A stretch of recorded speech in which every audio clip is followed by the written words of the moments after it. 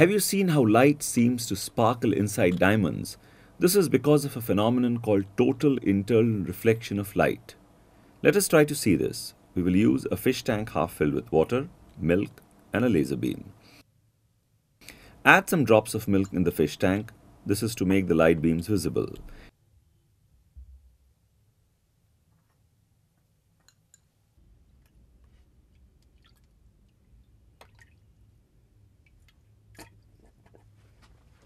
Now dim the lights and from one side project the laser beam into the water in the tank. This light beam will pass through the water and come out into the air.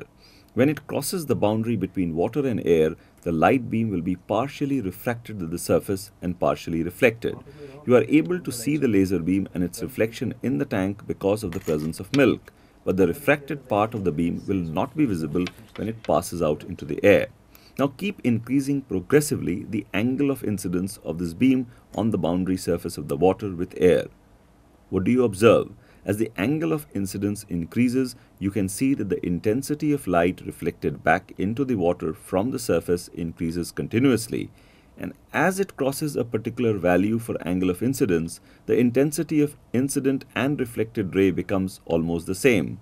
This is because at this angle, the boundary surface acts like a mirror and all the light gets reflected back into the water and nothing passes into the air. This is the phenomenon of total internal reflection. Total internal reflection is used to make electronic fingerprinting devices. And a phenomenon called frustrated total internal reflection is used in some modern multi-touch screens.